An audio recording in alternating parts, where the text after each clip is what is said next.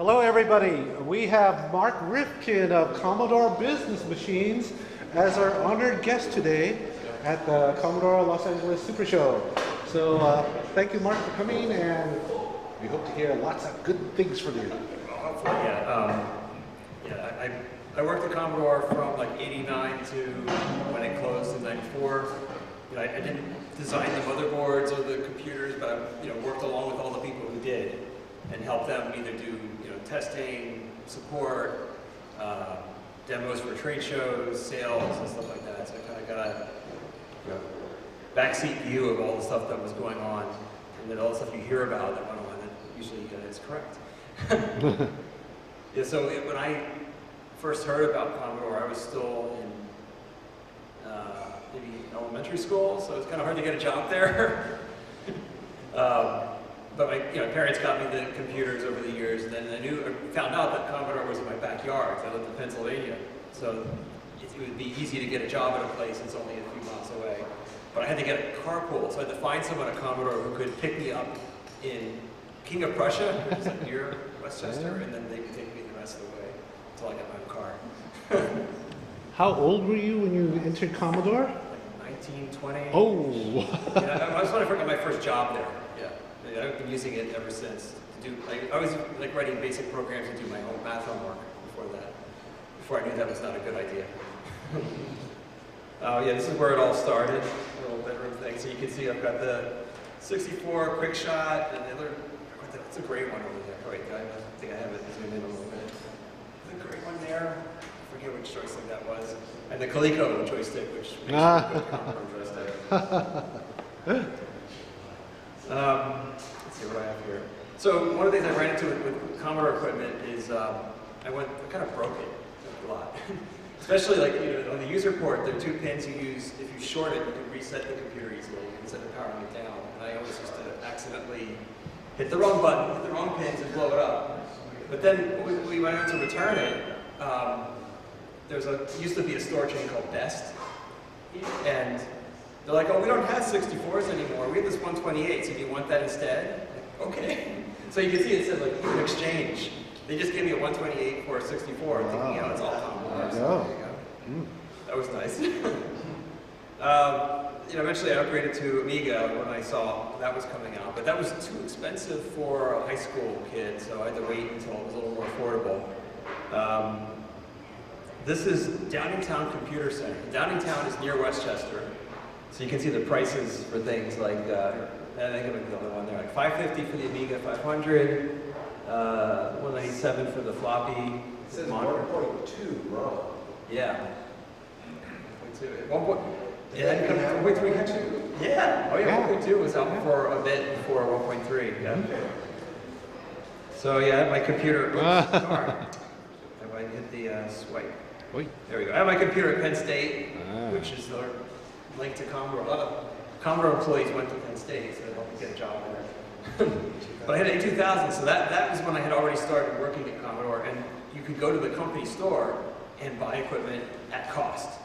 So you think like an Amiga 2000 was like $2,000 or something, but I got mine for $700. Nice. That was nice. At Penn State, Commodore was trying to get into education, so they donated about 20 or 30 Amigas to the lab, to one of the engineering labs. The engineering department didn't know what to do with Commodore computers. The IBM was very well entrenched there. Apple was very established. Apple played hardball. They were the meanest representatives in education. They went so far as there was a computer demonstration room where you could have all these platforms. They had PCs and Macs and Amiga. They would take the Amiga and just put it in a closet somewhere and show up like, where, did someone steal it? Oh no, they just moved it. And we had to put it back again. Then they got the IT department to change the approved vendor list so that Commodore couldn't be on it. They were just playing all sorts of tricks there. But this group in the engineering college, we had like 20 and 30 Amigas. The students took over the class and we taught the class. So we had access to a whole room full of computers. You could do graphics, or play games, whatever. We did a bunch of fun projects. One of the ones we did was set up by like one of the staff members who had connections in the art community to make a video. It was like a combination of commemorating the 500th anniversary of Columbus with the launch of a competition to design spacecraft powered by solar wind. Put those two together, and we made a promotional video all on the Amiga lab there, using all the equipment there to put it together. And that's where I learned like, how hard it is to do real 3D animation. Up until that point, you know, you could fire up like Sculpt 4D or Imagine and render one frame, and it would take like an hour or two. But we had to make a whole video.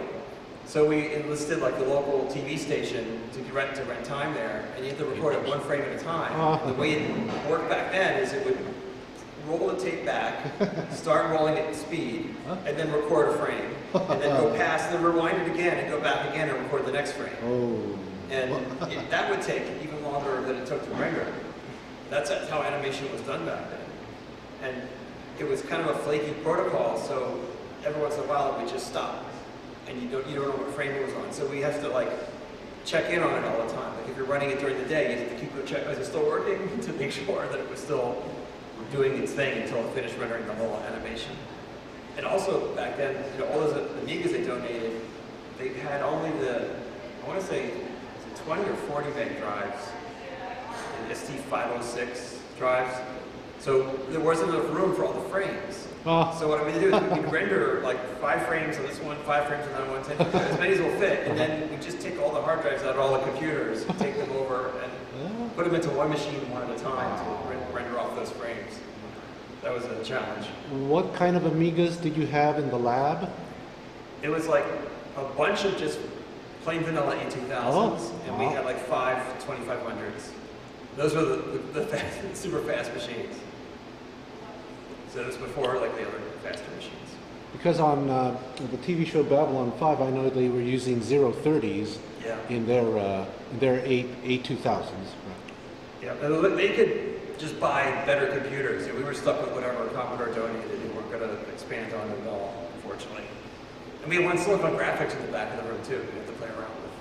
There was like the same model in Jurassic Park. You know, the interface with everything's on 3D buttons flying up. I mean, that machine's probably not as powerful as some of the ones in here.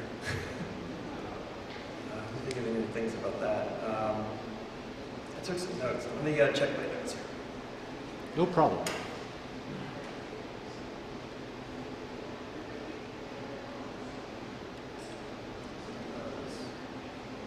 Don't want to miss anything.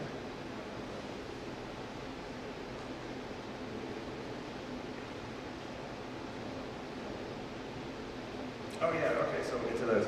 One other thing we did is, I'll mention later, or if I don't mention it, I mentioned to get a video toaster through my job at Commodore. It was just like being at the right place at the right time, and they said, hey, we have one here, we don't want to use it, do you want it? Okay. So I did a interview jazz musician performance thing. So the artist who was the manager of the lab, he had connections in both technology and music. So we did this thing where these jazz musicians played like bass, guitar, and drums and piano, and we had MIDI devices connected to them. They were feeding stuff into the Amiga, and the Amiga was coming up with like what the key was and the tempo, I think. And then from that, it would pick from a selection of videos they had categorized in a database and play the video according to the music they were playing. Very interpretive, hard to set up. Let's see here. Oh, so the solar sailing. So these are what these spacecraft look like. We did some stuff in Sculpt 4D. I wish I had the video, because I have it somewhere on a VHS tape. I gotta figure out how I can digitize that. Because we got a hold of the original desk that Christopher Columbus had. Like someone who lived near Penn State had it in their house. Like, oh, let's fly over and drive over and do that. And then what else did we have? Some stock footage, like spacecraft, but then we got the blueprints of the solar sails of the spacecraft that were being developed for this competition. And so we did 3D models of the Columbus ships in Sculpt 4D. Then we did these ships in Lightwave. Oh, not Lightwave, Imagine. I went from Lightwave to Imagine because at the time Lightwave was still only on the toaster, so only one person could use it.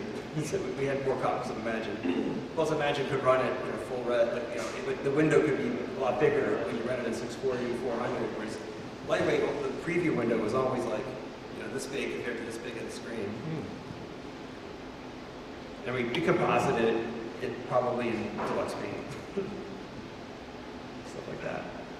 I think these craft were supposed to be launched, like folded up inside of a rocket. The rocket would take it up into orbit, and then it would unfurl and then catch the light waves and take off into space, theoretically. I'm not sure if whatever happened with that competition. But we had like a launch event at the Smithsonian in DC, and CNN did a video about it. Were there prizes involved? Yeah, there was like a competition for different schools who were competing. The Commodore didn't get much publicity out of this one. But there were things I did during that time that helped, that worked with Commodore. I'll show you in a second. What year was this again? This was probably like 89. Yeah. Oh, it said 92 on that article. Oh, maybe, yeah. Okay, let's see. Where do you see that? Is there a date on here?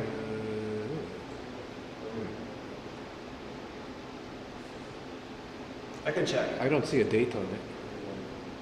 Anyway. So this is a funny inside thing. So while I got my first job at Commodore in the CATS division, the Amiga Technical Support, and that was, I'll show you how I actually got that job here. But when I went back to school, like I can't work remotely. There's no such thing as remote work back then. So, like what can I do? Well, we have an education department. They were just starting out. And they were basically hiring students to be like ambassadors for Commodore at college campuses. And Apple had already started doing that. Commodore was just copying them. And Apple had something called the Apple Student on Campus, ASK. So, okay, what are we going to call ours? We can't use the same thing. So we called it the Amiga Student on Campus, but it sounds like a sock. So it didn't have the same cool name to it. I don't want a t-shirt if they had one. But that's how I got involved with, helping Commodore stay in Penn State, because Apple was trying to get them out there. IBM didn't do much, but everybody used them everywhere. And all the networks were catered to the IBM PS2 and in networks. So it just was hard to get a foothold there and get any perception. I mean, ironically, the lab was in the College of Engineering, not the Visual College, which probably would have done a lot better there. In your job description as Commodore Amiga Technical Support, what is your job description, or what are you required to do? Let me see if I have that coming up. Okay. I'll get there. Okay, very good. It's about user groups. So I was active in the Philadelphia Users Group, so we call it POG, another great acronym. POG? So POG met once a month at Drexel University. They gave us free reign of a classroom there every month. And I don't remember actually bringing, maybe once in a while we brought our computers there. It was usually just mostly getting together and meet and talk about what's new. I think once in a while we got a Commodore engineer to come out and talk to us. We're local, we might as well come over. But there were some really creative users in that group. I remember one guy who used to draw these color cycling paintings in deluxe paint, but he would do them in super bitmap mode. So they would be like 1,000 by 1,000. And it's like a giant, one he did was look like a giant Mediterranean Greek city, and there's aqueducts with water flowing, and color cycling everywhere, and you're scrolling around, just exploring this whole thing just in deluxe paint. There's a comic book artist, and there's a few cool engineering people that were there too. So this was how I got work, got a job. So I started going, there's a zoomed up version of this in a second. Oh, okay. There were a couple bulletin boards in the Philadelphia area that you used to keep in touch with people before the internet. And once I found one, I printed it out on my Epson printer, which, those dot matrix printers, you couldn't use them at night because they were too loud. It was like, really loud sound. Here we go. So this was the message on the bulletin board they posted. So they were trying to recruit people locally from the local area. You can see it's, I don't know, is there a contact person? Or just send it to personnel department. If you meet at least 80% of the list of requirements, it says. If it was 81, you're going to. So one of the job positions was a programming position. I don't know who got that one. You can see what the requirements are. You got to know C and assembler. And then the one I responded to was this one. So this was the support assistant temporary summer position. So I could do it while going to school. And this was basically trying to answer support questions from developers in particular, for Commodore application support. Usually going on BICS, like their bulletin board system, to look for questions that were not being answered and forward them to the developer and say, hey guys, take this up and answer the guy before he gets too frustrated.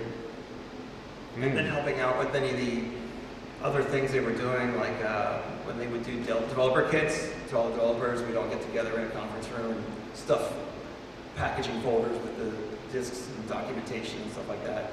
And then I used to help out with things like DevCon. The DevCons. I never went to one, but I got to help out all our preparations. This is just another thing I happened to find while looking through paperwork. So I went from like bagging groceries at a grocery store, like $3 an hour, to $15 an hour, roughly 13, and then 15 and 20 eventually. This is my first summer PO for like $5K for the summer. That was kind of neat. And I got a letter from, you're probably familiar with Gail Wellington, who was the head of that developer group. She wrote, she said basically, you weren't there, but you helped out, thanks. And I got the jacket, I left it over there, got the monogrammed Commodore Amiga jacket.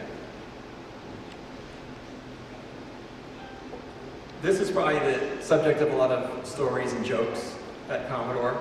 So they had very tight security, quote, tight security. They gave the impression that security was very important and very tight. The engineers knew how to work around everything, but if you came in through the front door, you went by the receptionist, but the back there were security guards who inspected all your bags and backpacks and such. And if you were bringing anything in or out, you had to fill out a property pass and write down what it was. But there were jokes about how people would write down 747 airline jet, and they would just sign off on it, not even read it, so they didn't even know what was going on.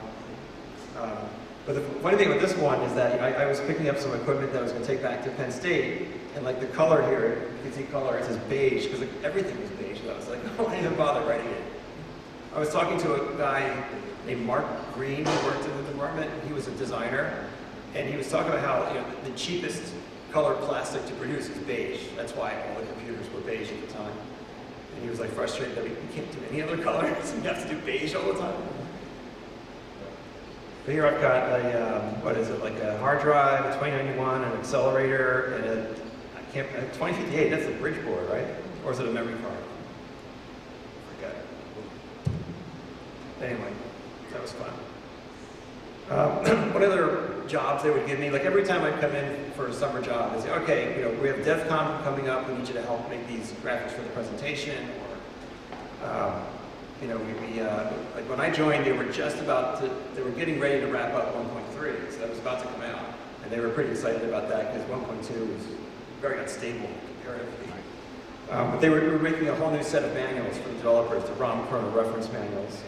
And here's the legal page here. And just to show, I was there, really. Like one of the many names stuck in there among all the other people. But these pages became a joke because there was so much text on it. Who really bothers to read it? They would submit it to the legal department. They'd have to proofread it. And so one of the guys who was kind of a prankster, like Bryce Nesbitt, who would always play jokes on other engineers, he decided to put something on the page and see if anyone would notice. I'll share that in a second. This is a diagram I did for the Amiga. But, so on the includes one, there's the legal page. And if you look closely, you see that? Oh. Oh.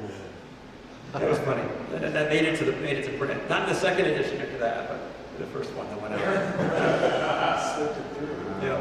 I mean, there were some unintentional errors. There was a very small, thinner manual for Amiga DOS, and it mentioned that, like, there's a program for editing sectors called disked, and there's a famous line that said the disk does not have to be inserted to be edited by disked. Like, how would you do that? Doesn't seem possible, but it was in there. Okay, another project I worked on. This one I can't zoom in, but it looks big enough there. So there was another person at Commodore named Robert Edgar. He worked in the marketing department. And he was going after the professional creative industry. So he produced a video and marketing material to go after like video production people. I mean, he was one of the few people that got it. Like, okay, the video toaster is kind of popular. We should maybe capitalize on that. If we're not going to do games, you know, we're not going to succeed going up against IBM on spreadsheets or going up against Apple for this pure drawing design, but video is, it should have been the niche they would go for. So he produced a video where he pulled together work from actual users. So it wasn't just a, you know, the Stevie in the bedroom or you know, that commercial. It was real customer work pulled together. I gave him some of my 3D animations, and so I helped out with, you know, collecting the stuff and then helping edit it all together because there was a lot of stuff, you know, to sort through to find the best of the best. This is another letter I just happened to find. So after school and support, you know, I'm still trying to find, okay, where's my next job going to be?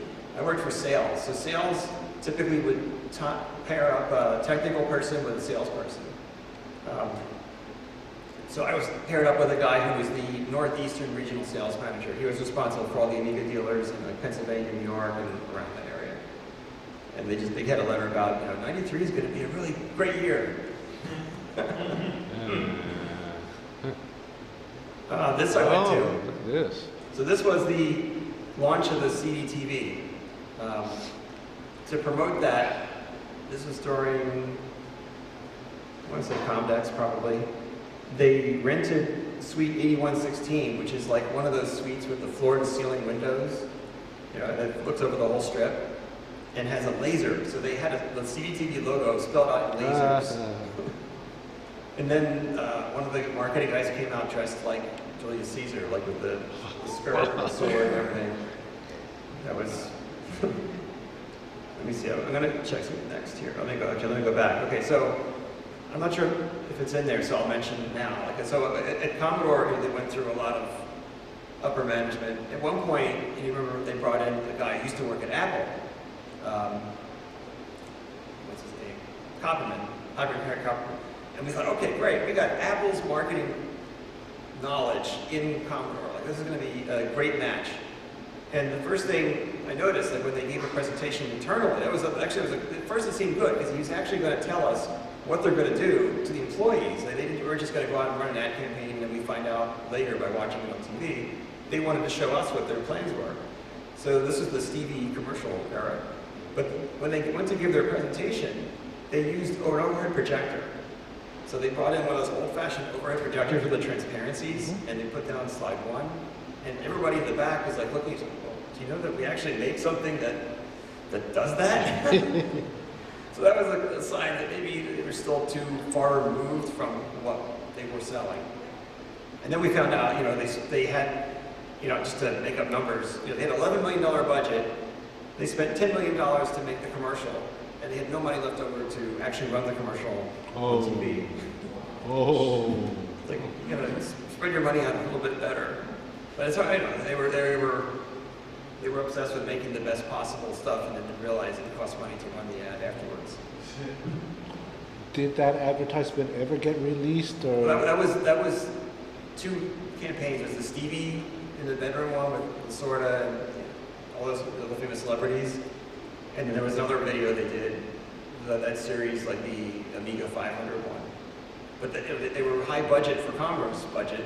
But then, you know, I didn't realize, like, after you make it, you actually have to pay to play it on TV's channel.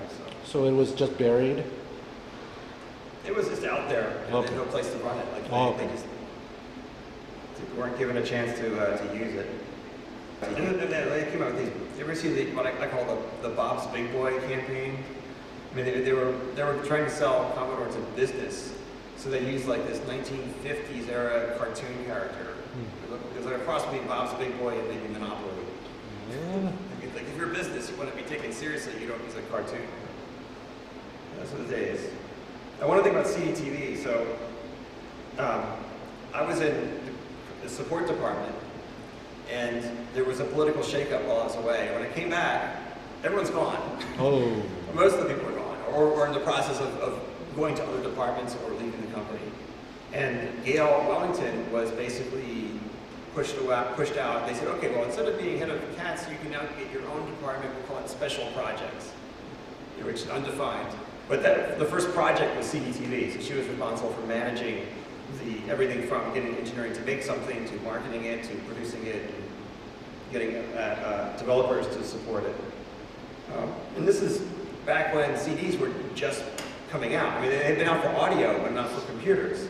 So we had a Meridian CD burner, which is about the size of a dishwasher. Oh. And it had its own proprietary operating system. And the blank discs were like $20, $30 a spot. And so if you blew it, you just threw $20 out the window. So you had to be very careful how many times you would make a blank disc. And it was complicated. Because the Meridian was on its own operating system, we had to build an ISO image on the Amiga, get it to the Meridian, then have to be converted to some other format, and then you could burn it, and that would take like 20 minutes. This is just before CD burners were viable on desktop computers.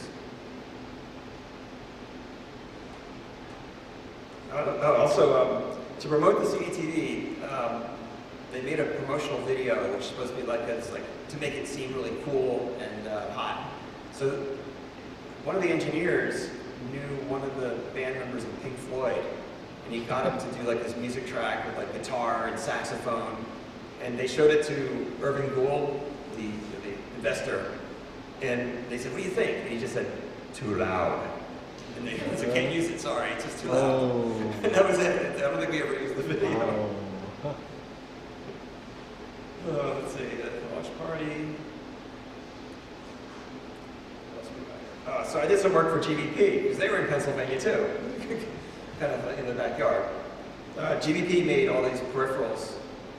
I have an accelerator from them. And they had seen some work I had done using a free version of Scala that was put out there to promote the company. And so I did a promotion that was for a bunch of their products, like their EGS and their phone pack and accelerators and stuff like that. And they would use it mostly at trade shows, or when they would go out to visit audiovisual dealers, they'd set up a machine and run it in the loop. But that was a fun thing to work on. I found a bunch of business cards. Zoom in on this one. Let's see, does it work? Oh wait. Okay, I'll just do it in the. So these were people that I had managed to get a business card from while I was at Commodore. Ironically, I don't have my own. But there's a sales guy, John Gray. So this guy, Warren Shigurski, he was the dad of one of my high school friends. I didn't realize it. My friends have parents that work at Commodore because it's in the neighborhood. And he was one of the chip designers on the AAA chipset that never came out. Quite familiar with Carolyn Shepner, Carl Herman. These are all mostly salespeople. Ken worked in networking. And then I went to the ME Expo. So I think it was at this ME Expo. I was walking down the aisle and I saw a face that looked really familiar. Like when you spot someone who you never met, but they look like someone. And I looked at his badge, and his badge said, "Teller." I'm like, "Hi!" And he actually said hi. Normally he doesn't talk, Penn and Teller. He said hi. And some more Amiga business cards. Let's see. Up here at the top here, Chris Green was at Commodore. He was a graphics guy. He went to do game development. Eric Levitsky worked for Commodore, but not as an employee. He was like the longest running contractor who everybody thought was an employee, but didn't actually ever become full-time. Media Innovations was a Scala and Commodore dealer in Toronto. They did awesome 3D stuff. They're a graphic designer. Actually, they did both music and 3D. So they did, I wish I had some of their art. Well, they made their business card in 3D, but the guy did some stuff that looked like it would have been made today, but back then. New Tech, interactive stuff. Doug Peter at Sinclair Interactive was like a big name in leading edge interactive touchscreen kiosks. This guy, Stuart Goldman, was the cartoonist that was in our user group. And I went to these are some of the Amiga dealers. So Industrial Color Labs in New York was an Amiga dealer, and so was Computer Basics in Pittsburgh. And Microworks, where were they? New York as well. Let's see here. And he's in South Africa. There's one here that I don't have, that's too bad. With these Amiga dealers, the salesperson I was paired with, he would take me out to a place, and then we would talk with them and figure out what they were needs are as far as Commodore technology or whatever. And then I would come back and sometimes help them get started. You know, if you just give them the computer, that's one thing, but you got to help them do what they're trying to do. So we had everything from, there's an Army training base that was using Commodore 64s to do the targeting. So they would be like dynamic targets with little pop-up soldiers showing up behind hills. And they used, the rifles were mounted with light pen, you know, the LED light pen, so you could tell where you were shooting.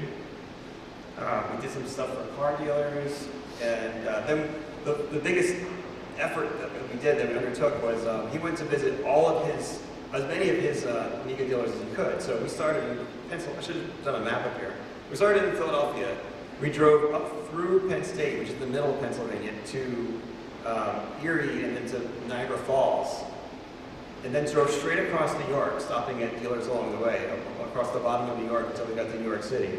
And this was during one of the worst snowstorms of that time, that decade. And we were driving where we couldn't see like 5 feet in front of the car. We just hoped that we were going in the right direction and we're still on the road. That was touch and go.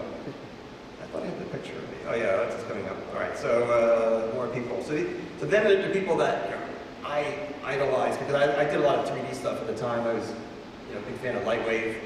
One time at a trade show, I saw a guy dressed all in black sitting at the booth, kind of minding his own business, and I sat down, and it was Alan Hastings, who created Lightwave. I tried to pick his brains on stuff and see what he's working on. But so some of the people I ran into were, you probably recognize Jez Sam from Argonaut. He did all the 3D type games, and he went on doing, what's it called, Star Fox on Nintendo. Roman Normandy is Caligari. Another person who was just like sitting, a lot of times these like celebrity kind of people, and celebrity in the industry, you know, they're kept behind closed doors, they're having lots of meetings, but eventually they take a break and sit somewhere and get a drink. And like, Roman Normandy was just sitting on the stairs. And so I said, hey, I recognize your face from like magazine articles. And he was telling me, like, Caligari, has anyone ever used or seen? Its interface was way ahead of its time. I mean, the Lightwave and Sculpt 4D were good, but Caligari was like, in Sculpt 4D, if you put a circle onto a sphere onto the page, to the environment, at that point it forgot it was a sphere. It's just a bunch of points, and if you accidentally did something to it, you'd warp it and mess it up, and it's gone. But Caligari like kept track of all the geometry, and you could even take like objects and weld them together, and it would maintain their actual shape together as one piece. Let's see. Hash animation. That was another animation program. So this guy, his stuff got used to do like the dancing raisins, I believe. Could be wrong. The California raisins commercials. But maybe that might have been Claymation. But his animation tool was used a lot in TV. This guy I met much later, Ben Wagner. He's a video compression pioneer. I think he works at Microsoft now. And then this guy, another one I met much later, probably like in the last decade or so, where I was invited to a sales meeting, and the company is called Resonate. They were one of the pioneers of 3D animation for commercials and movies. And this guy in particular, Bill Kovacs, he created Wavefront, which was like one of the first commercial 3D animation programs. And you know, the person I was with, like, okay, you know, hand out some business cards, whatever. I'm like, you're the guy that made Wavefront. He's like, oh, no one ever notices that anymore. Well, one of the few people. And here's some stuff I rendered in Lightwave. Or this was actually, no, that was maybe the first thing I did in Turbo Silver. I put a sphere on the ground with a flat background and did render and come back in an hour. This I did in Lightwave. It's like a 3D city, like a Blade Runner kind of thing. This was, I actually did animate it. I was able to animate it because it's so dark and the only objects moving were like this helicopter over here. It didn't take forever to render out like a 15-second piece of it. And then that was a still animation. No, I think I did like a camera fly around it. I tried to do my own Terminator 2 face. This is like what taught me, like, this took me like a long time to put together to get the geometry, because I had a 3D head, and then I had to like take off the face, put it onto a plane, and then weld it to the floor. All at, 640 by 400. And then when I hit render, it took like an hour. Like I didn't have the patience to like see how I could do anything else with it, other than make a still image. I did some more stuff. Like once I got a faster computer, I was able to do more like the Toasterine. I kind of copied that Pixar Listerine commercial, and I did some promos for World of Commodore where I turned the Commodore logo into a spaceship. That was fun. And New Tech. Knew a few people there. So this is a funny New Tech. So you can tell here. I'm going to zoom in. Yes. So that's me in the corner. But standing there is Kiki, yes, who is like the face of New Tech. Kiki's talking. But do you see who else is in this scene? It's hard to tell who that guy is, who's kind of standing kind of casually. That's Will Wheaton. Oh, wow. So they went on like a sales tour for New Tech, and they teamed up with like the local AV dealer of the area. So in Philadelphia, there's a company, I think it's probably the Lero Group, who did all the AV integration for Philadelphia. And so they they showed up at this hotel convention thing and gave their speech. It was kind of weird seeing Will Wheaton. He didn't really say anything. He was just there. But he did help out with the marketing of like Via Toaster back in the day.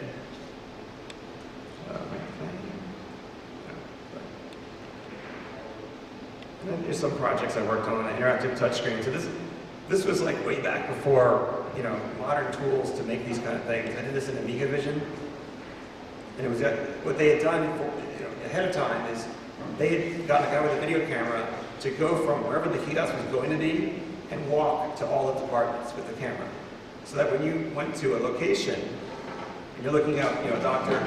Ron Jones, you'd actually see a video going up the elevator, walking down the hallway, and it was all playing this off a laser disc on the kiosk. That was fun. And I have an Amiga 1200 spec sheet. So remember that sales tour I was telling you about? I don't know why we chose this location, but it was fun. Because the 1200 was in short supply. There were maybe only like 2 or 3 models, physical models that were available. We got one of them. So we had one of the rare production models of the 1200 in the US before they were in production for consumers. So we were driving around and we saw this store, like, hey, it looks like a fun place. Let's take a picture with the 1200. Were you driving that pickup truck? No, we had a rental car. I used to clip articles, and the Philadelphia Inquirer covered Commodore a lot because it was local. So I got to know that this one's written by Anthony Ganafo. Yeah. And there's a few other people that was their beat to cover the Commodore technology story. And this was like when the 4000 came out. So I had a 4000 at one point with the SuperGen card. Anyone hear of the personal animation recorder? PAR. Yeah. So it was a hard drive that stored only video, but it stored it at broadcast quality. So you could put any files on it, but it was designed to output like video that was didn't skip frames. It wasn't like an animation, like a QuickTime. It was like video. It was almost using the hard drive as a videotape machine. And then I had the Studio 16 audio card, which had slightly better audio than the Amiga 60-bit audio. And then Scala, which had control modules for all these. So there's a video that I can pull up later that, once you load it up and press play, you're seamlessly dissolving between animated stuff in Scala, like either anim files or Scala transitions, and then live 3D video and live video. And there was an AV demonstration we did where one company invited like Commodore and other companies that do audiovisual presentation tools and hardware. And the last one that was up was like, it was Silicon Graphics. They had this stuff playing, but it was like choppy. It was really cool, but it wasn't, for the workstation that you could actually afford, even that machine couldn't do like 30 frames per second video. It was like 15 for the 3D stuff they were showing. So then I wheel in my 4000 with all these cables coming out the back, hit play, and at the end, people were looking under the table like, you have to have a TV. Is there like a tape machine under there? Like no one believed that it was possible. This is the brochure that was produced by the marketing guy I was talking about earlier. So there's actual customers that they profile in here. This one, he's a doctor, teacher, medical professor at the Philadelphia College of Osteopathic Medicine. It's spinal medicine. And he made this award-winning interactive courseware on the spine. So we went out to see him, because he's local to Pennsylvania. And he told us, oh yeah, my office, just go up to the 3rd floor, and I'm right across the lab. Just go across the lab, and my office is in the back. So the two of us walk in the lab, and open the door, and it's kind of dark. And it's all these like, lab tables. Get some water. You think about like high school lab tables, like the dark slate lab. I don't know what it's called. Marble. Sorry. And but they're lab tables that are done for like looking at stuff. And if you're doing, medical education, you might be looking at the human anatomy. So it was literally a room full of cadavers, like as big as this room. And there's the office there. So the two of us like ran as fast as we can. Get past the cadavers to get to the office and see him. And then when we were done, he kind of walks out with us, and he's walking casually past it. We're like kind of power walking behind him. Like, can we get out of here? This is really creepy. It smells like formaldehyde. And there's a few others in here. I have the brochure, so you can look at these guys. They're all, people doing professional design or graphics. The back of this is actually kind of interesting.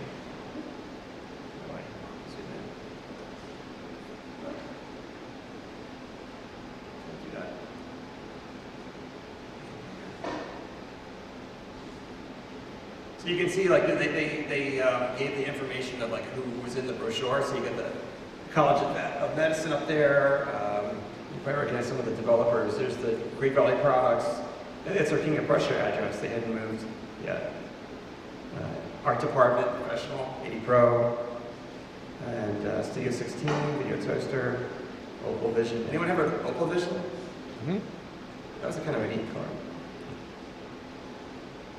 And of course, the time-based corrector. That was like the one missing piece of my Super Amiga could set up, because I couldn't do proper video production with it, because you couldn't link in with another, like an outside DAC. I had to just do everything off the personal animation recorder and the Super Gen. But eventually, they were kind of expensive. I think they were about $1,000 back then, the TBC cards. So it took, once I finally got one, I could do more real advanced video production with like a Betacam deck, but by then it was too late. I was doing other stuff. Then you could just do digital video.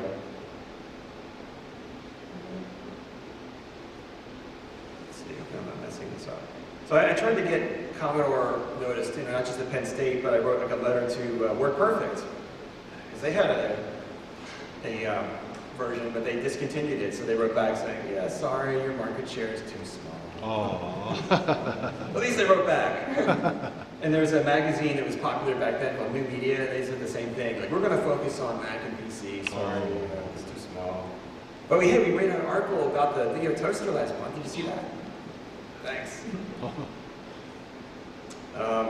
Then this happened. So as things were going south, and it wasn't just stockholders. It was if you knew why things were happening the way they were, you kind of knew, okay, there's got to be something we can do about it. And the few of us that worked at Commodore could see there's a lot of waste going on that could be cleaned up, just inefficiencies. They're slowing down on coming out with new products. There's the Christmas coming up, and the CEO is still getting paid $3 million a year. And what's going on? So we bought stock certificates and tried to contact all the other shareholders and tried to get people to band together and collectively vote to get the board to do something proactively and not wait for the next quarter to come out. That's what they would like send some commands out to the team to make stuff, and then if the sales weren't good, they would come back with criticisms. But if the sales were okay, they didn't know why it succeeded. They were so out of touch. The two top guys, they never visited Westchester. They live in New York City. And at one point, one person I used to work with, he went to visit them, and there was a problem with their computer. He said, well, let me take a look. And he sits down at the keyboard, and the guy was like shocked. Wait a minute, you actually know how to use a computer? Don't you have someone to do that for you? So that was part of the reason why it just never took off more than it could. He went from 1 year making $1 billion to being negative $200,000 in debt. And they started not paying bills. So that was the bad. When you don't pay bills at this vendor for chips or floppies or whatever, they won't give him any more. But before that, I remember sitting down with another guy, and he was looking at a screen, I guess it was showing the incoming orders that Commodore was making. So Commodore would order everything from office supplies to hardware components. And he said, do you realize like we're one of the top purchasers of floppy disks in the world? Because of all the disks that go in, workbench, locale, fonts, all those things, plus all the other stuff they made, they were buying more disks than almost any other company just to build all that stuff. So I bought my own stock. I only had 200 shares. But it's enough to vote and to go to, so where do I have it here? I don't think I have it with me. Oh, here it is. So I picked up a matchbook. This is from the Lifer K Club in the Bahamas. So what they did to kind of make it harder for other shareholders to get involved, they moved the shareholder meeting probably from New York City to the Bahamas. So then you could travel internationally, and you had to get into a club that's exclusive. How do you get into, so we were, the 2 or 3 of us, we were young, still in our early 20s, and like I didn't even know you had to bring a passport with you. So this is in a time where we show up at the gate, and they're like, everybody have their passports out. And we said, we don't have ours. They go, all right, hold on a second. And they made some talk. Okay, you can just go. No passport. And then we did the same thing when we got to the Life from K Club. We dressed in business suits, so we looked serious, and they let us in to go to the shareholder meeting. But it was all in vain because the top people, the top investors of the company that owned way more shares than any other single investor. So it was really challenging to get any kind of voting power. We just had to go to the shareholder meeting and just implore them to do something different. But how do if you're still getting your $3 million paycheck, it's not that bad. We made a demo using an early version of Scala. We call it the Commodore shareholder movement to kind of give people ideas on what Commodore could be doing and such. But that actually that helped me get the award for GVP. Then things started to go south. A lot of people got laid off. In fact, I remember at a trade show, someone got fired, and he wasn't terribly sad. And someone told me later, because he got a severance package. Later, they wouldn't have enough money to do that. So if you got fired early, you got something to help you on the way out. Commodore owned a building that was originally a factory. I think it made greeting cards and packaging, printing material. So when they bought the building, it was ready to go. It had a huge warehouse, factory lines, everything. And you could just watch the inventory slowly get smaller and smaller, and some of the offices start emptying out. It's a shame, like, there are only videos out there. You get the deathbed vigil, and there was another video that's like a day in the life one that was done in '89. So that's only 2 snapshots of what the company was like back then. But between those two, a lot of good stuff happened. One of the funny things is that when Gail Wellington got moved to special projects, they put her in an office that was kind of adjacent to the production factory. So you had to walk in and then go out into the production floor, stay in the little tape lines away from the machinery. And then you go in the office, and for whatever reason, they painted the walls of this office like a bright pink. And every time you walk in there, it would just hurt your eyes to like, look, you have to adjust, almost like coming from a dark movie theater to the outdoors. You're just shield yourself for a while until you become colorblind. So let me see, think about Commodore before I go on to Scala. The Scala overlaps a little bit. Oh yeah, I was telling something about the liquidation. So they sold the lease of the building. I mentioned QVC took over. Now QVC owns the Commodore building, and I wonder if you took the tour. Do they have any commemorative? This used to be a computer company. I don't know. But they were trying to liquidate, make as much money as they could, which is not much at all, on any assets that Commodore had, because they owed lots of money, and they put a financial investment company in charge of figuring out, how much money can we pay, and then just start paying off debtors. Of course, the shareholders never got anything. But I remember when we got there, they had opened up all the, the back loading docks, so you could just crawl into the back of the warehouse, and it was like $10 for any computer, $5 for any monitor. Just take as much as you want. Oh. Wow. And that even applied to the expensive CAD design systems. Like if someone said, "Oh, this Sun's workstation, oh yeah, $10, just take it."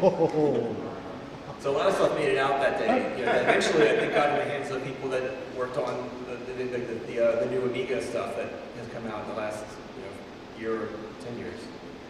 Otherwise, it would have been just thrown in the dumpster, I think. There's a lot of neat memorabilia that I wonder either just using, sitting in someone's garage or someone's office. I don't know. Let's see. So Scala was one of the top presentation programs on the Amiga. And at one point it was even bundled with the 3000. And it started off as kind of two angles. One was a slideshow program where you could make little photo slideshows and video titling and stuff like that. And they had this other one which was like a broadcast system where you could make like a hotel channel for the guests or a cable TV channel or maybe corporate. But back then, flat screens didn't exist. So if you were doing any kind of corporate television channels and TVs, you had to get a large TV, and a large TV was expensive and it weighed a lot. Even like maybe a 30-inch TV would weigh 100 pounds. It'd be crazy to do a lot of them that way. But we did, and Scala took off in both markets. People making creative productions, and then companies doing kind of in-house video walls and retail stores doing animations and videos. But at some point, we realized that we're going to run out of computers to put this on. Our software depends on the Commodore computer. So we started buying up Amigas everywhere we could and stockpiling them. And then where companies would say, we have an approved vendor list, has to be, X, Y, or Z, we built a case around the Amiga, like a black box, and said, oh, it's not a computer, it's an appliance. Don't worry about it, your IT department doesn't have to approve it. Just plug it in. Then it went on a different network anyway, it probably wasn't compatible with anything else. And trade shows, so around, I guess, 95 is when things started to really have to, we were kind of being forced to move to another platform. The only other viable platform was, this is actually not before 95, because Windows 95 came out yet. So it was Windows or DOS. So we ported to DOS and used the same techniques that video games use. So we used like I don't remember the terminology, but it's like a loader that you would run that would run your operating system, and then you made everybody run video drivers, sound drivers, printer drivers, mouse driver. All these, we had to build our own operating system on top of DOS. And at one point at one of these trade shows, someone came up and said, how come you're not running this on Windows? I'm like, well, because it just doesn't have the horsepower, it can't do graphics. And the person, yeah, I know, I work at Microsoft. These are honest. And the development took a little bit longer than we wanted, so we had playback working, but not authoring. So what we'd often do at shows like this, so behind there is a video wall. Those are 16 25-inch monitors that were a huge pain to stack. And even though it was seamless, they didn't have the typical TV bezel, just because of they were the what do you call this? Convex picture tubes. Right. They just stuck out so much. If you looked at it from an angle, it looked like a bunch of bubbles. But back in those days, you were used to that. But as flat screens came out, they became more natural to look at. But what we had to do to make that work is we had a switch box. The guy who in the presentation here had a switch box, and he would show authoring on the Amiga side, and then we had the same exact content playing on a PC. So we press play, flip the switch, and they say, okay, that's playing on a Windows box. They're all Gen 1. Yeah, well, you know what it was? There was a company called Imtech that did a video wall controller. And another story is that when the Imtech had a proprietary connector, and they sold this adapter that was basically their connector to S-Video.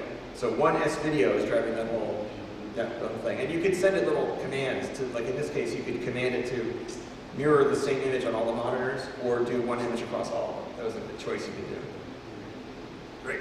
Primitive video wall stuff. So good. But one time our little 3-inch connector broke. Like, the whole video wall is unusable now. So this is like the day before it's set up. So we found that Imtech is at the show. So we ran over to their booth, like, can we borrow your little adapter? Like, if it had been a different trade show, we would have been out of luck and have a blank video wall, just because of that little proprietary connector. And then we also worked with Philips. They made this screen up on top there. That weighed 250-ish pounds. It had a full 486 PC in the box with the picture tube. And I used to, that's me standing there. Like I used to stand a little bit back because if that thing fell on you, you'd probably have to go to the hospital. And they are doing demos on those CRT monitors. We also had a close relationship with Intel. So when the Pentium 2 and then later the 3 came out, Scala was used as like the premier presentation program. For the Pentium 2, when it came out, we were finishing the video up until the last minute. I had to hire a courier to take the computer that I finished. I literally finished the presentation, unplugged the computer, and then we had a courier pick it up at my house and take it to San Jose, to Intel, to do the presentation. And then they flew it from there to Frankfurt the next day. I never hired a courier. It was really expensive, too. And there, the Pentium 3 I actually got to go, so we went to the Pentium 3 launch. But after that, you know, multimedia became more commonplace, so you didn't need a special program to promote it anymore. Now this is an added design for Scala.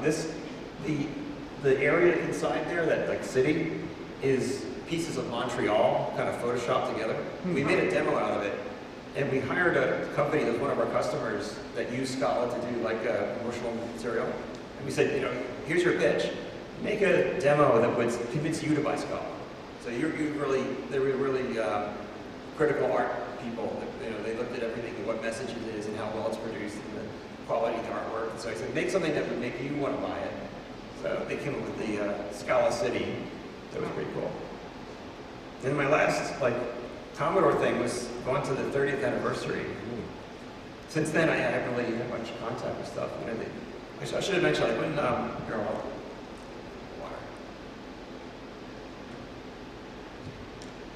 when Commodore went bankrupt and we started hiring Commodore engineers, I think we had maybe a dozen of the key software and some of the hardware people working at Scala for a while. So like Dave Haney, Jeff Porter, Peter Cherna, Scott Drysdale, Eric Quackenbush, like a whole bunch of these guys that worked on Commodore stuff came to Scala for a while.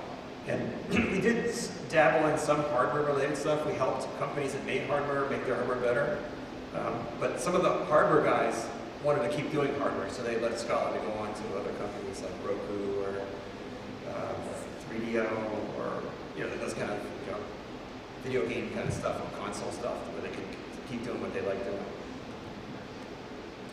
That was about it. I can't think of anything else. Anybody have any questions of things that you might have heard about Commodore that you're curious if it was true? So you were with Commodore until what year? Up till the very end in '94? Yeah, like probably a few months before the bankruptcy actually happened. They closed everything down.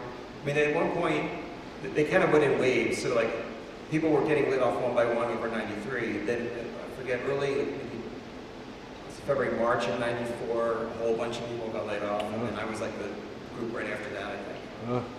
Wow. But we knew it was coming. We just figured, okay, just when's it going to happen? Because you could just see that we weren't ordering more parts for things. We weren't producing more products. We weren't doing any more trade shows. So something's got to be up.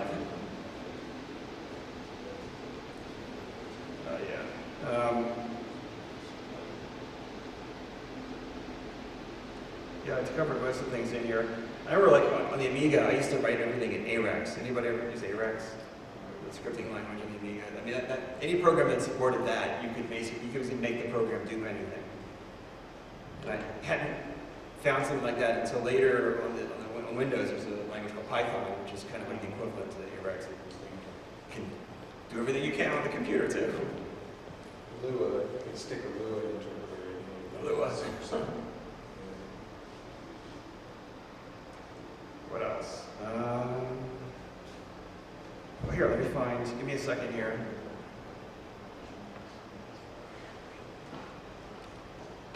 So this. Let's see if I can start this playing. Not have it blow up on me.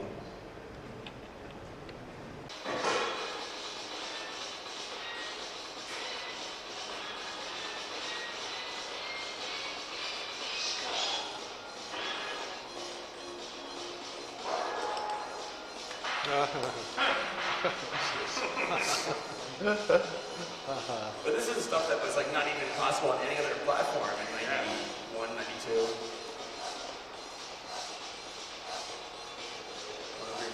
Some of this presentation I inherited from somebody else who had like thrown these stuff, like random stock photos together, like with some wood and a waterfall. Like, it doesn't really fit together, but it animated really fast. This is an animation I was talking about from the guy up in Toronto, like Media Innovations, he did that night.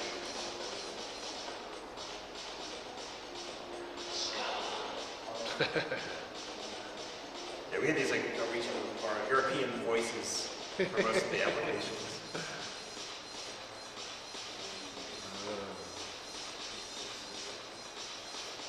I think there's some of my lightweight in there coming out.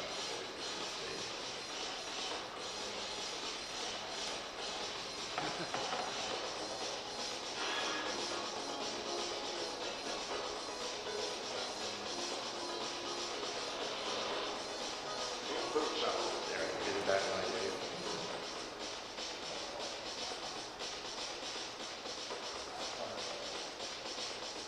That one too. Well, like, you know, you press play and it would show up on the monitor, you know, on the projector. You know, they probably had video out, I think. Oh, there, I did that one too.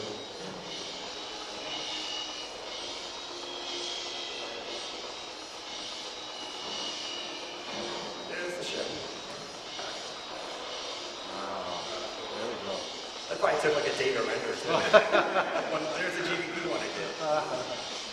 That was neat because like the plane like is inside a window and the whole thing goes full screen.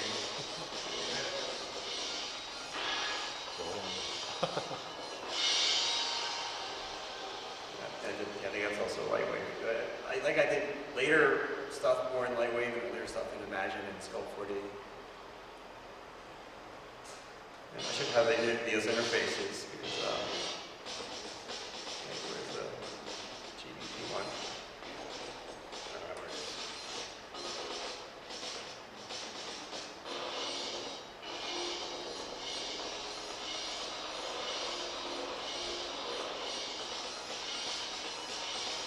There we go.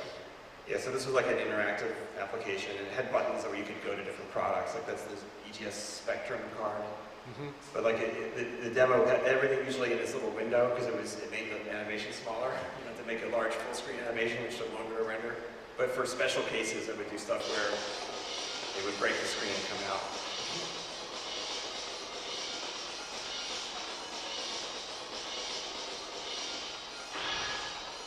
That was fun stuff.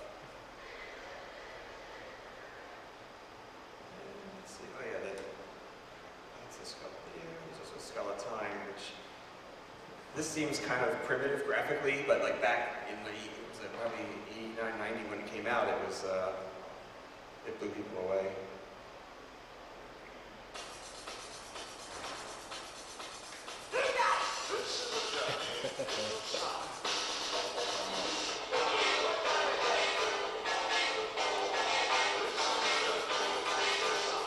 The key thing here is like, you know, Scala took advantage of how fast animation can play if you just limited things to like 4 colors or 16 colors, so you don't do everything in full 8-bit color. That was a lot choppier. So you could render things in probably full 30 frames per second and render pretty quickly. If you just use like solid things. A lot of this was drawn in Deluxe Paint, Deluxe Paint 4. In fact, they used parts of the interface. He must have done a screen grab, so I can find it. There it is. There. Well, you can't, it's hard to see in this example, but there's pieces over here. He must have grabbed like pieces of the Deluxe Paint interface. You can see like the rectangle on the paintbrush and just to have random graphics flying at you in 3D.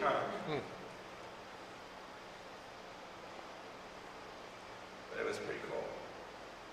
Well, this one was pretty neat too, was the handwriting.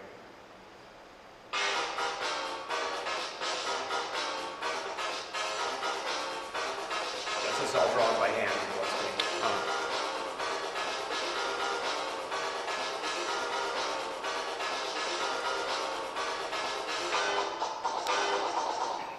And then we had an animation tool as part of the Scala software that would make us a different compression from Deluxe Paint. Like Deluxe Paint was not very efficient, it was pretty big, and so we had another tool that would, after you made your animation, you could run it through this Anim Lab and spit out an optimized animation that would play even smoother.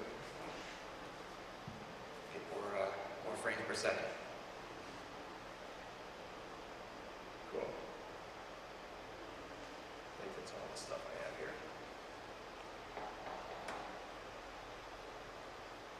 Yeah, that's fine. Anybody have any more questions for Mark? Mark, can people go over and play with your machine that has Scala on it? Sure. I have some of the memorabilia and stuff that I collected. I try to take the stuff I figure that's more delicate, that's probably the paper's going to crumble in your hands, and put it into a binder here. So all the stuff like in the presentation up there, I put in this thing. Let's see here. And plus some more things that I didn't include, like some news clippings I'd done. Well, I'm trying to document the whole shareholder stuff. We contacted, I think, the Securities and Exchange Commission because they can give you a list of all the shareholders.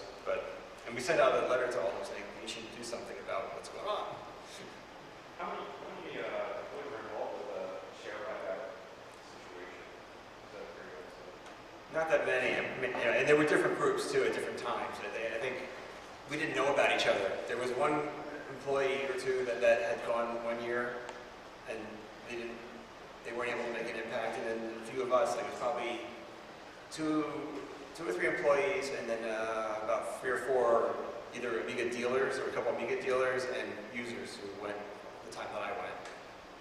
So that was the biggest group of people, but still like half a dozen people against someone who's got 40% of the company, or 30%, I think is what he owned. So you couldn't really, I don't know, at least we stated our case, and he agreed with us, and then nothing happened. That was the tragedy, the Greek tragedy. I have a question. What happened to Scala in the end? What was the result of Scala? What happened to them? Well, Scala continued on. I mean, like there were a couple of companies that's okay, started on the Amiga and had a life afterwards. Scala, NewTek, and a few others. And we continued on making our software for Windows, and developed into more of a professional application for digital signage and not so much the presentation program. At one point, we tried to sell our application as a slideshow program for consumers. That's a hard market to be in. It's a learning experience. You'll spend a lot of money to create awareness. You have to pay for every square inch of shelving. Like if you want to be on the software shelves at an Office Depot or back then in CompUSA or whatever, they charge by the square inch practically. Wow. And you have to go to all these shows and convince retailers to carry your product. And then everyone goes, well, I already have PowerPoint. So that was challenging. But we found our niche, which was like this area where you want to have a presentation somewhere where you're not physically in front of the computer. You want to have it play reliably and not have to keep checking on it. Like some of the companies I'd go to, their previous idea was, we'll just make up a PowerPoint, run it on a CD, take it down to the lobby, stick it in a laptop, and then hide the laptop under the sofa. And every once in a while, someone sits on the sofa wrong, and the laptop dies, or the guy's out sick, and so the new DVD doesn't get made. And that happens enough times after a while that they said, okay, we've got to have a better automated system for this. And that's what Scala kind of perfected itself in becoming. Is like the way to have a computer that's more or less self-sufficient that you can plug in and not bother with, and it just keeps updating itself. So you work for Scala now? Yeah. Do you write software? I write assistant stuff. I don't write the core application, but like we do things like a company has conference rooms, and they want to put little small screens outside of every meeting room that shows what meeting is happening. And they tell everyone has a different thing. If we're running our meeting rooms, we're scheduling with Exchange, or we're using some custom programming, or it's an Excel spreadsheet or something. So we figure out how to integrate that and put the names up on there. Yeah, I read an article like a week ago talking about how the usage of PowerPoint contributed to the space shuttle Columbia disaster. And they had like this key PowerPoint slide that was a presentation, created by the engineers, given to the management, and reading this PowerPoint presentation or this slide, as an engineer, I can see, like, there was information in that slide that told me that these guys were screwed, right? They're saying, oh, they simulated all this stuff, but they were simulating the foam damage at like 50 miles an hour, but they know from the telemetry or from the imagery that they took, it actually hit the space shuttle at like 600 miles an hour, right? But the thing is, it was in the fine print, right? It wasn't like bold in your face. So probably... They're blaming PowerPoint for that? Yes. Or the PowerPoint slide creators? Yeah. Well, they were blaming, like, people just like not thinking about how to make an impact and how to give a good presentation and just throwing all the data there on a sheet, and I'm just reading off of the sheet and moving on to the next slide. Yeah, we had an atmosphere of people that didn't feel comfortable trying to put out, to say something like that, to be responsible for canceling the whole shuttle mission. And they didn't realize, they said, well, we simulated it, we think it's not going to work, but we don't want to say don't go. Yeah, and so yeah, eventually no one wants to be the person to say don't go, and when the facts are actually saying don't go. So this presentation was done after they went in orbit, right? They were in orbit. Yeah. So what difference does it make? They haven't got that. Yeah, the point is too late. Yeah. No, they could have flown up there They're done for another another shot. But it would have been risky. There was a brief movement a while back with presentations, like especially when the .com companies were coming up, where the whole movement was like, make presentations with no words at all, just rapid pictures. It's harder to make because for an hour presentation, you probably have to make like 500 pictures. There's a guy in Vancouver who uses Scala to do presentations of trips that he makes to exotic locations, and then comes back and turns it into an educational show of not just the location, but him interacting with the people and the environment there, like if it's high altitude, and how it's harder to breathe, and the people that live there. There's one video where he shows like a person who lives, near base camp of Everest can pick up this giant load of packs, and then he tries to pick it up and he can't even get it off the ground. Or he has a chart showing how much a Hershey bar costs based on altitude. At sea level, it's 25 cents, and as you go higher, and then by the time you get to like base camp of Everest, it was like $20 for a Hershey bar. So he's really good at making these and he involves the audience in it too as they're going. But those presentations, we were doing a lot of presentations where clients would have a fully built presentation in PowerPoint, already done, but it doesn't look so good, and they would send it to us, and we would redo it and give it back to them in Scala. We could have redone it in PowerPoint, but we had the tools, so we give it back to them in our own format. But we would basically strip away half the text, or split it up. Like if there was a page that had 5 lines of text, we put 2 on one, 3 on the next one, or even take out something and put a photo in its place. There was another presentation related thing. I can't remember. Any other questions for Mark? Okay, thank you, Mark. Very good, thank you.